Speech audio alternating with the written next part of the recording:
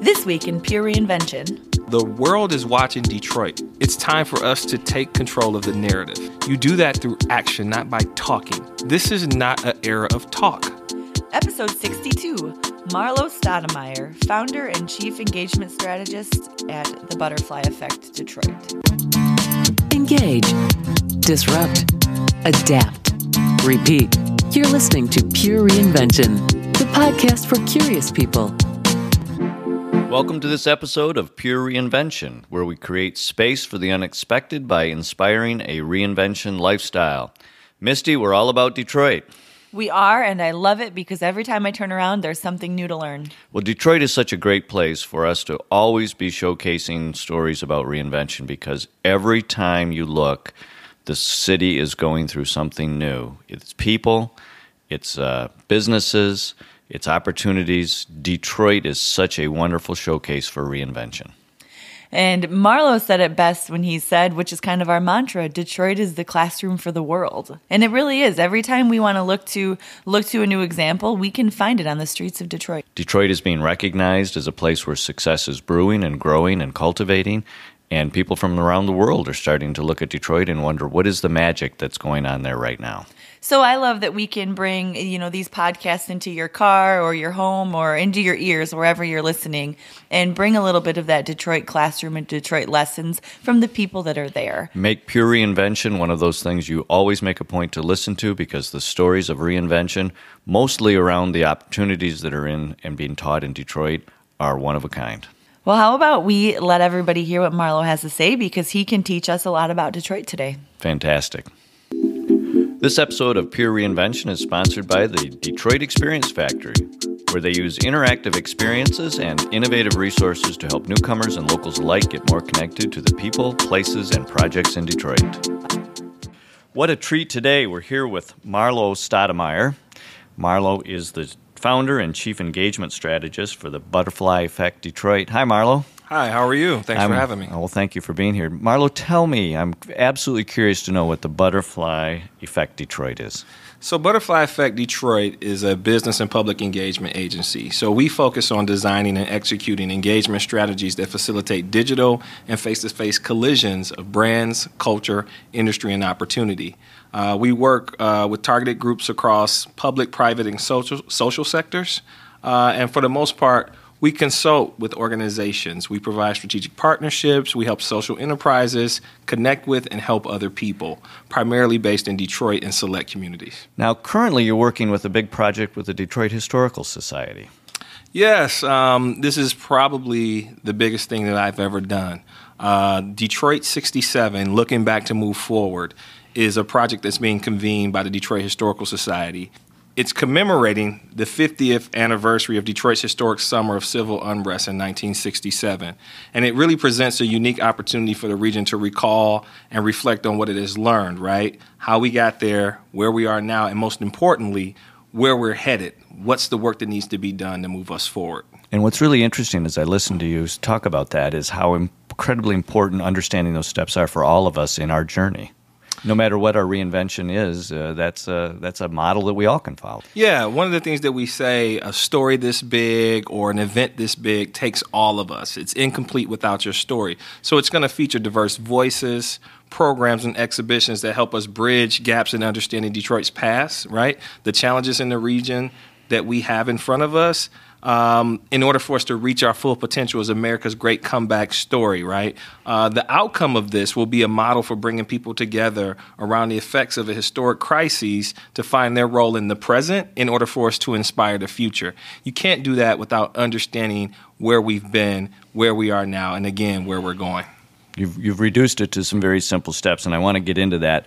One more time, I don't think that we mentioned, how do people get a hold of you at the Butterfly Effect Detroit? Yeah, if people want to get in touch with me, they can visit my website at www.butterflyeffectdetroit.com.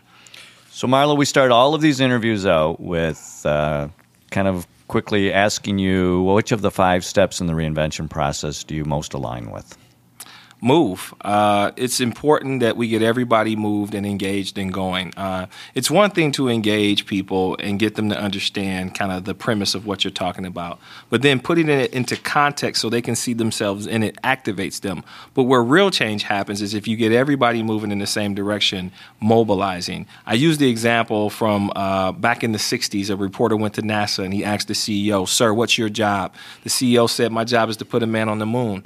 On his way out, he asked the janitor, "Sir, what's your job?" The janitor said, "My job is to put a man on the moon." We want everybody to see their role in it and get everybody moving forward to help Detroit, the region, and the rest of the country move forward.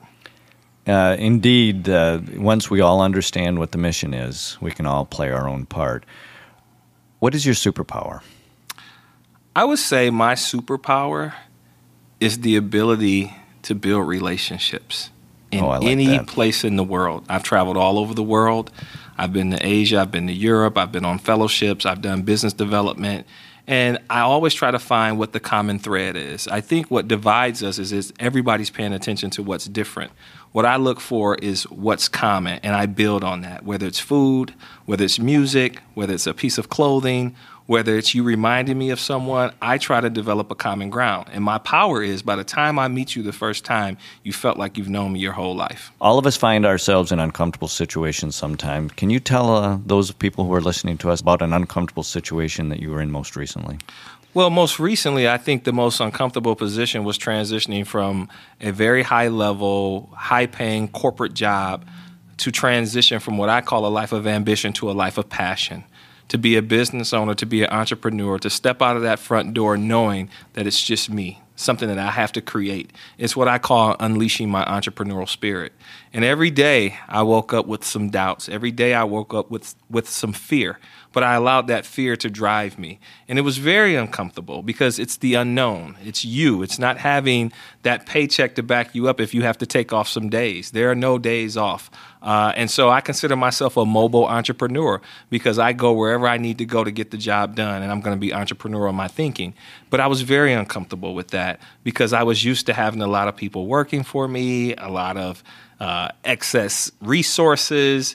But what you learn how to do is you learn how to do what really matters when you're on your own. And you learn how to be comfortable with being uncomfortable. I want to understand from you, Marlowe, how did you get into this specific line of work? What is the real passion and the why behind what kind of work you're doing now? Well, it really starts from coming up from humble beginnings, you know, growing up in one of the toughest neighborhoods, not only in Detroit, but in the country. It's the 48205 zip code. And seeing the effects of an environment that has low expectations for quality of life, what you can be, what you should be, who you can be. Those things had a real strong impact on me. But being a student of culture, being able to understand that change doesn't happen with me sitting on my couch shaking my head saying that's a shame. It starts with me. One man can make a difference. And I think that that's really what motivated me to say I wanted to have more meaning behind my work. I think I would have never been able to do that had I not had a chance to taste success, had I not had a chance to sit in a C-suite and see how I can really make a difference for a $4.5 million a year organization, $1 billion a year organization like Henry Ford Health System, and really realize that my work matters. So transitioning from a life of ambition to a life of passion is all about doing the things that have meaning to me and hoping I can connect with someone. Not necessarily trying to design for everyone, because they say if you design for everyone, you design for no one, but picking an area and a niche of people that I identify with. And that starts with the community. The concept behind butterfly effect is the notion of a butterfly flapping its wings in one part of the world and causing a hurricane 2 weeks later. And so I always say your small beginnings now can have greater impact later. And that's my life. What I had to do, literally, I had to go through a state of metamorphosis. I believe that everything that I ever needed to be successful throughout the years of learning, growing, experiencing, failing, succeeding was already inside of me. But I had to go into a cocoon. I had to transition from that thinking of an employee, diversify my network first, Second, identify with a specific culture. And then third, unleashing that entrepreneurial spirit so I'm not dependent on being in a job. So I'm not locked into constraints of someone else's agenda.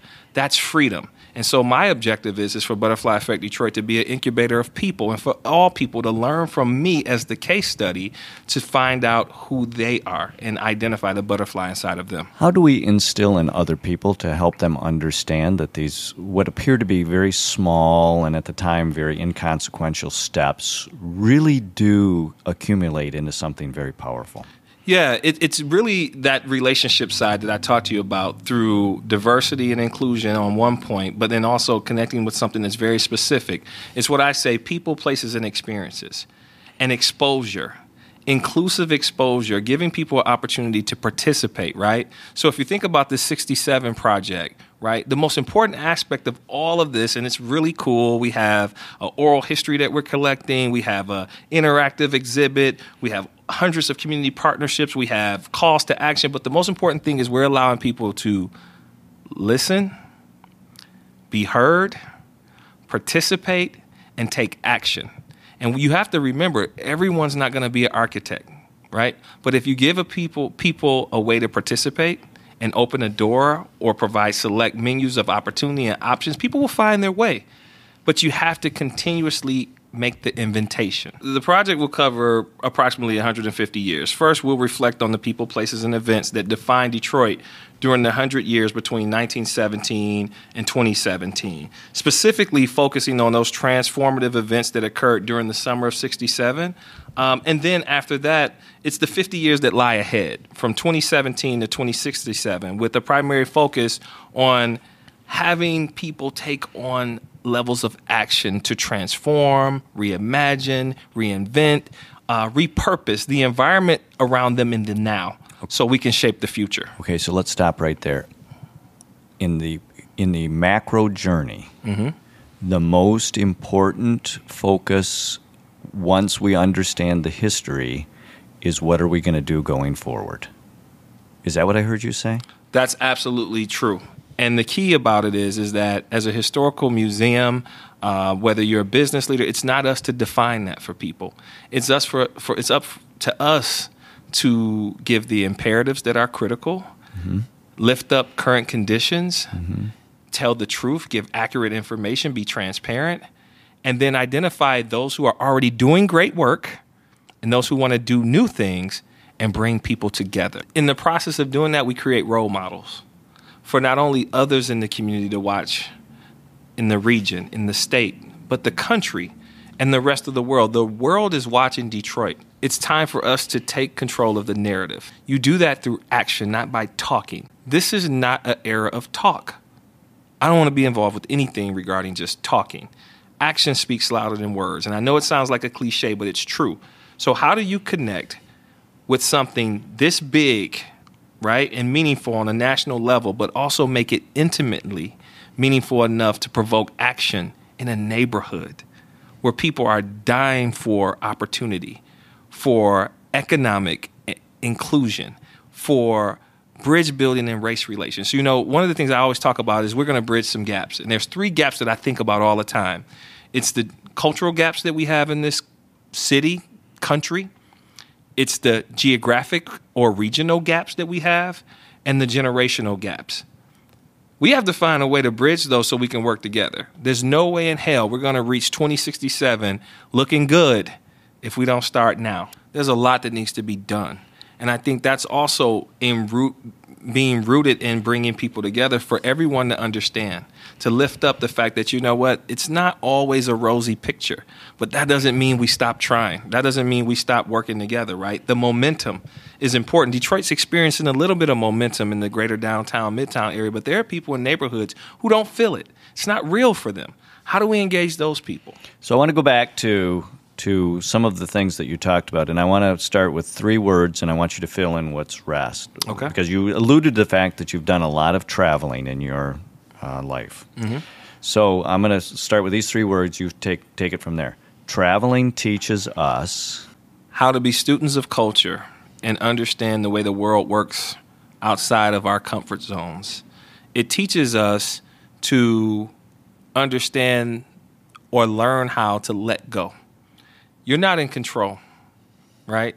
And so the most important aspect is really being selfish enough to use it as a tool for learning, but not just a tool for learning in the moment. What can you bring back?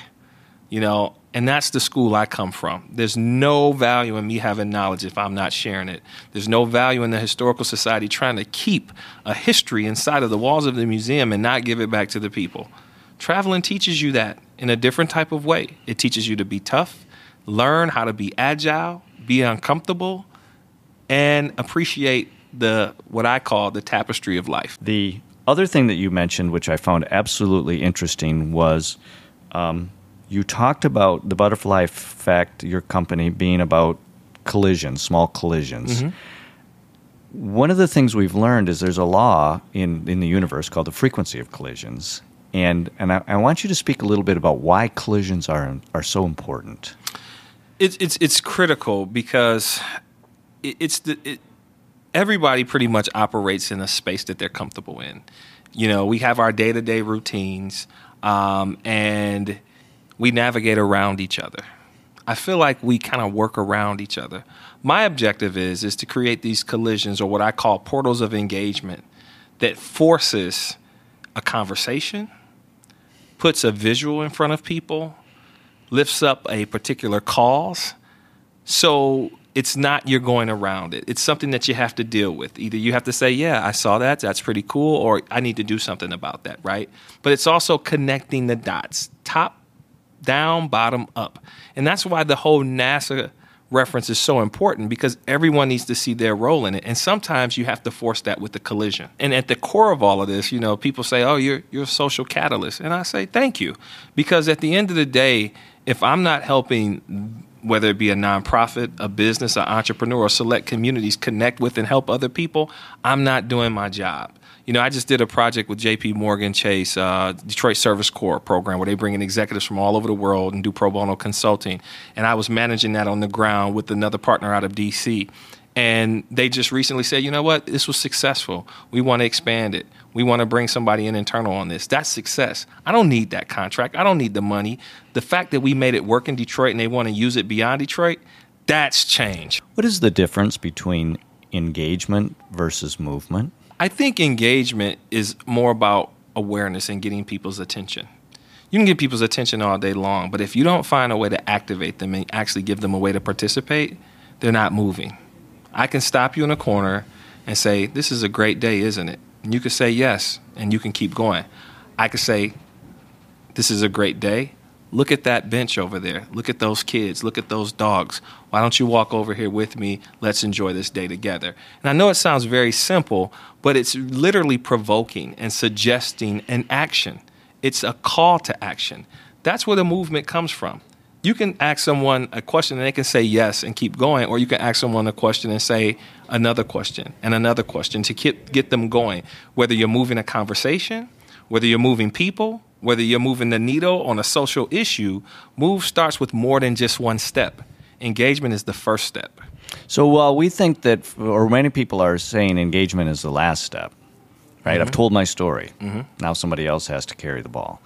What you're suggesting is engagement is only the first step, and now you have to worry about who's carrying the ball, how far is it going, what's next. It's making sure that movement that continues on. Not only that, it's the narrative, it's the story, right? The reason why social media is so powerful, because you're able to move content unrestricted across any type of medium of land, sea, border, time zone. It doesn't stop. That's why it's so powerful. So if you can get something or create something that moves continuously while you're sleeping, then you're winning. A message, a plan, a community. Henry Ford said that, I didn't ask people what they wanted when it came to the automobile, because if I asked them that, they say we want faster horses. And I could be quoting that wrong, but the point is that you have to kind of anticipate it, right? What's going to move us forward? Is it going to be enhancing something that's been around for a while, or creating, reimagining, or transforming something for the future? A lifetime that we may not necessarily be here to benefit from.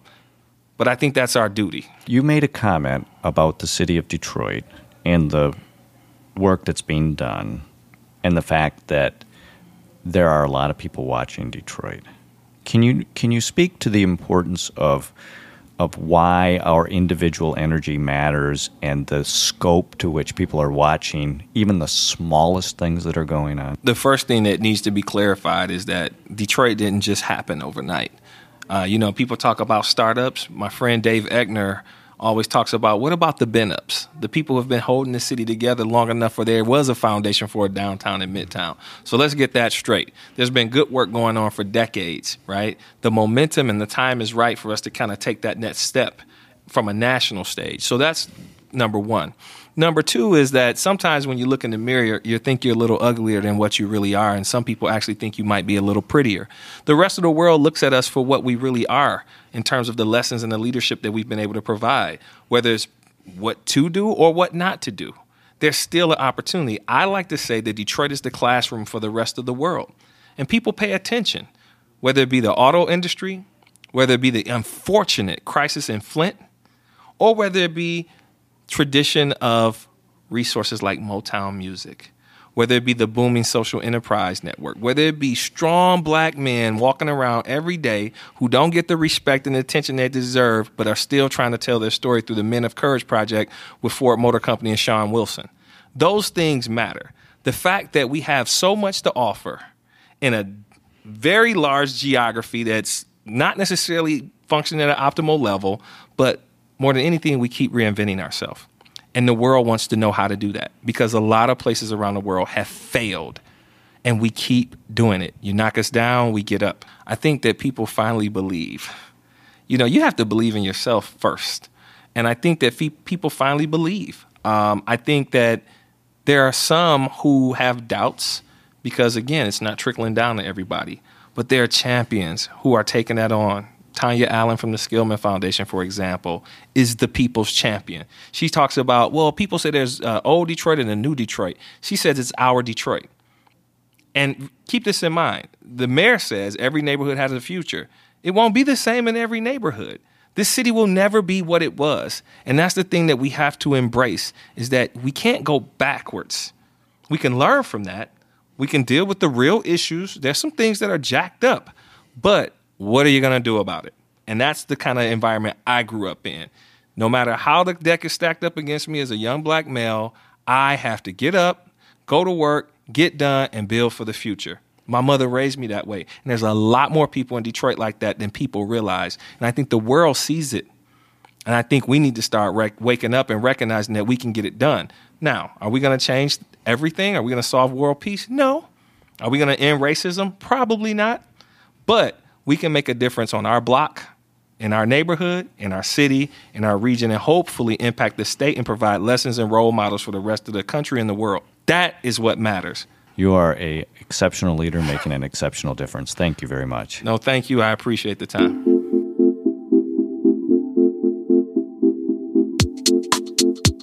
Wow, those were some deeply inspiring ideas we just heard from Marlowe. It is an exceptional person in an exceptional city. And Misty, I know that many of the highlighted thoughts that Marlowe had was something that we could almost quote. Well, one that struck me right away was about halfway through, right in the middle of the podcast, he said that everybody's not going to be an architect, but you have to find ways to allow them to participate. Yeah, I think that's such a profound thought because I think that's absolutely right. Few can really blueprint what you're building, but that doesn't mean that everybody doesn't play a role somewhere. And I think sometimes we forget if you're not the one who actually created the blueprint, you can't play. And that's just not right. And it goes back to the buy-in that we believe is so important in any project, especially one that's change-driven, because if you don't have the buy-in to create something new, you're really not going to get it off the ground. So all good leaders have to remember that everybody can play a role and everybody should play a role, and it really becomes the leader's opportunity to try to find ways where everybody can engage and can participate. And that, Misty, reminds me of even his title, which is Chief Engagement Strategist. When I read that, I was just blown away. Yeah, that's cool, isn't it? And he mentions engagement a lot, but not just engaging people, activating them, which is sort of the step 2 of engaging. You can engage somebody, and it can be a quick, brief, 10-second interaction. They're engaged. What is that doing to activate them? So if you're the leader and you're creating this blueprint and you're having people participate, right? What you're saying is participation is not the same as engagement. And engagement, as I listen to this information, is inspiring, it's owning, it's allowing. And so it's very different than just getting people to do.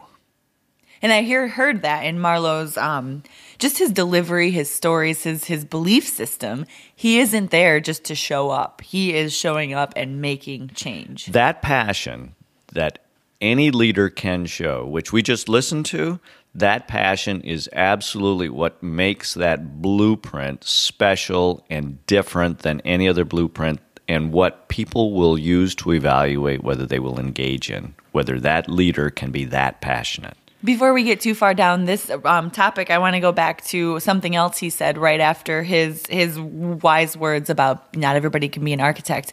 We can't forget to invite people. It's not a one-time invitation, because maybe it won't work for them now, but you have to invite people to participate over and over again. That's really interesting, because we assume that if we put up something really cool that everybody will just gravitate towards it. But I think in a way, a lot of people come a certain distance and then they stop waiting for that invitation to come to the real point where you want them to come to. So I think you're absolutely right, Misty. Just because you build it doesn't mean that they will come. You have to build it, allow people to be attracted to it, and then really invite them in to play a critical role in its success. And invite them in different ways, because you don't know. Maybe they're just declining because it hasn't hit their sweet spot or really intrigued them, or they haven't found how they can be an active participant in it. That's a great way to look at how you have to reverse your thought process. And, it's easy for me to know how I want to be invited into things, but I'm pretty sure, Misty, that's not the same as the way you want to be invited into things. And so we always have to be very mindful of how it impacts that other individual. I think I remember, I hope I get this phrase right, Marlowe said it's inclusive exposure.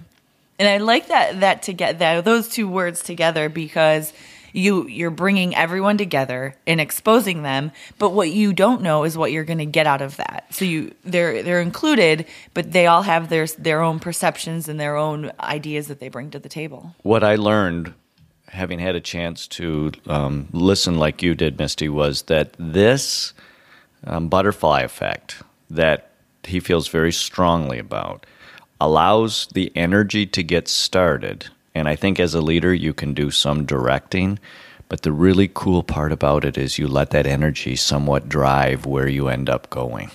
No, and he has so much energy behind it. It's contagious. I think a leader is well versed in allowing that energy to take on its life, and instead of controlling it and dictating the outcome, really allowing that energy to far surpass any outcome that you could have ever predetermined in your blueprint design. In the same vein of quotes and great sound bites that he gave us to ponder, he brings up a good point for change makers, that it's not up to us to define it, but to identify great work and bring people together. That's really what's a very profound statement, Misty, and that's so true that we sometimes evaluate, usually wrongly, what the quality of someone's work is, and instead, we really need to let the marketplace, we really need to let other people, we need to let the environment react to whatever it is that was created. I think we'd be surprised when we let it go and let the total evaluate it. Yeah, when I was listening to this interview, I actually rewound it and listened to that little piece again and let it sink in, because when I thought about it, it really isn't up to us to define it. You can have some good ideas and put it together and let it define itself, let it emerge, because that's going to be your unique value. That's going to be your core driving involvement in something. I'm going to guess these podcasts for me are a little bit like the podcast for other people too. You listen to certain parts, something triggers in your brain, and off you go and you start thinking about something, and you've actually kind of forgotten about the podcast until you come back and a few minutes have gone on and you really don't know what they were saying. Go back and rewind. The really neat part about these podcasts, because you have the entire content captured, is listen to them multiple times. I mean, sometimes in our busy day we think, whew, I listened to another one, that's good. But it's like a library. Sometimes you got to go back and pull these key elements together because there's a lot to absorb. Absolutely. That's well said and really good advice. So savor those things and find out when you hear something that strikes you, find out what strikes you about it and then how you can apply it to your life. Because if you're ready for a change, let's make sure it's a change that lasts. Let's make it pure reinvention. Thanks for listening to this episode of Pure Reinvention. Keep the conversation going and get alerts when new podcasts are up by following us on Twitter at Pure Reinvention or sign up for our mailing list at purereinvention.com.